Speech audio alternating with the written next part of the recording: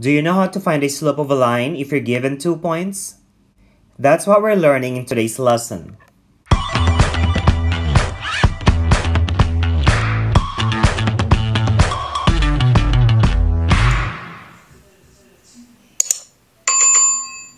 The given line passes through the points -2, -1, and 4, 3. We will use the letter m to calculate for the slope. And the slope m can be solved using rise over run. Rise over run is the same thing as the change in the y values divided by the change in the x values. Our y value here are -1 and +3. From -1 to +3, y went up by 4. Now from -2 to +4, the x value increased by 6. Or you can do 3 minus -1 for the change in y, which is 4. And for the x, 4 minus -2, that is 6. So the change in y is 4, the change in x is 6, and in simplest fraction, that is 2/3. So the slope of this line is 2/3.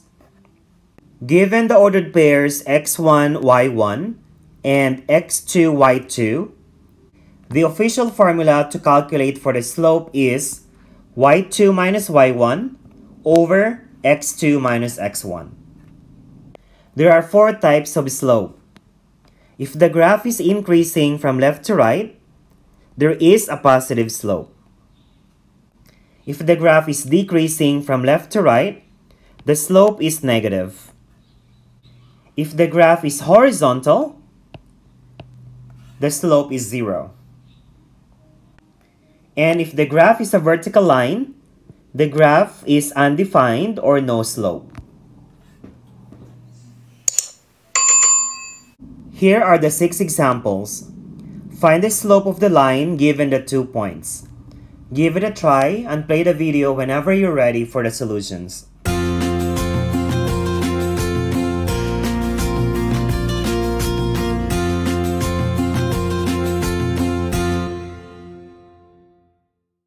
Example number 1. 19, -2, and -11, 10.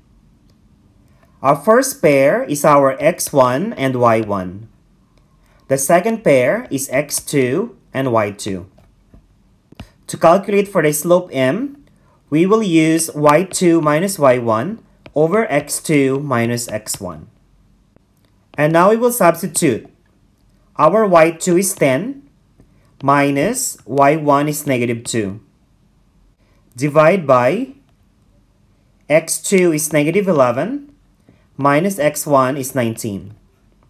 Simplifying this, 10 minus -2 is the same thing as 10 plus 2, and that is 12. -11 minus 19 is -30.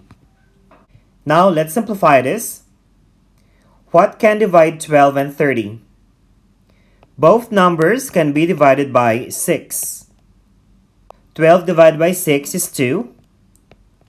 30 divided by 6 is 5. And of course, positive divided by negative is negative. So the slope for number 1 is -2/5. Question number 2. 1, -19, and -2, -7. Our first pair is our x1, y1. Second pair, x2, y2. Now let's plug it into the formula.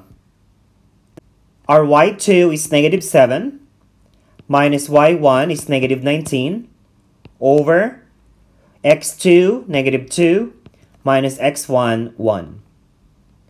Simplifying this, -7 minus -19 is the same thing as -7 plus 19, and that is 12. -2 minus 1 is -3. And dividing 12 by -3, the answer is -4.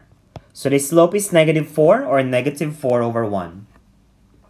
Question 3. 3, 0, and -11, -15. Our first pair is our x1, y1. Second pair, x2, y2. And again, the formula for the slope is y2 minus y1 over x2 minus x1. Now let's plug in the values. Our y2 is negative 15 minus y1 is 0 over x2 is negative 11 minus 3. Simplifying this, negative 15 minus 0 is negative 15. Negative 11 minus 3 is negative 14. Negative divided by negative is positive, so we have 15 over 14. Leave your answer as an improper fraction. So the answer for number 3 is 15 over 14. Question 4. 6, negative 10, and negative 15, 15. The first pair is our x1, y1. Second pair, x2, y2.